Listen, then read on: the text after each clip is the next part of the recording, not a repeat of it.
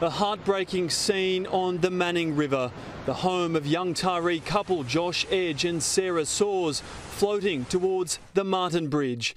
Their belongings, cars and pet dog were washed away with it, and to top it all off, they were supposed to get married today. Oh my God. A shock for locals as the property drifted further downriver. A donations website quickly set up to help the couple get back on their feet. Nearby, residents were rescued by the SES as countless homes in the region went underwater.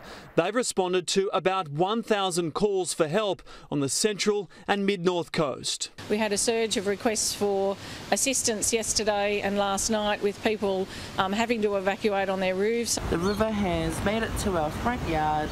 As waters surged at Telegraph Point, locals didn't have time to wait for emergency services, rescuing an injured man. Surf lifesavers have been called in to help from up and down the coastline, rescuing stranded residents as well as these council workers who'd been stuck in their trucks for 30 hours. We need to get out to Wingham to those that are desperately in need with the rising floodwater. Evacuation orders are in place for almost 20 towns between Kempsey and Bulahdelah. Our house is completely inundated with water. It's up to your knees inside our house. I'm extremely upset. I'm trying not to be teary.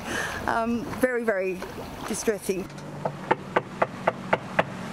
The SES going door to door. Evacuation centres open up at West Kempsey at the showgrounds if you like to evacuate. I think I might stay. Okay. At Maxville, they made the best of it.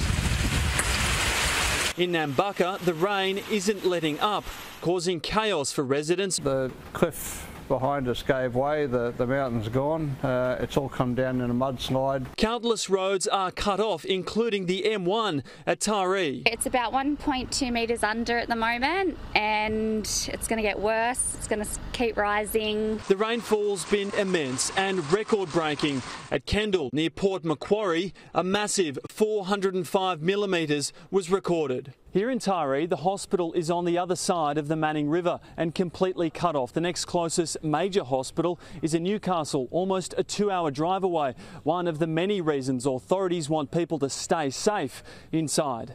But not everyone is heeding the calls. Trapped drivers rescued by boat. Also in need of rescue, livestock. People rallying together to save a cow on Old Bar Beach.